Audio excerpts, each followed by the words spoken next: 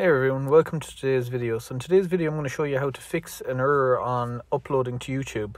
So I just changed to iPhone, and since I've changed to iPhone, whenever I try and upload a new video I seem to come up with this error.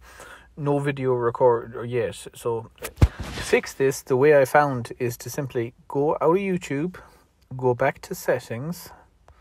Okay, so open settings, then you need to scroll right down to the bottom, find the YouTube app. So once you're in the YouTube app, it seems to automatically default to selected photos.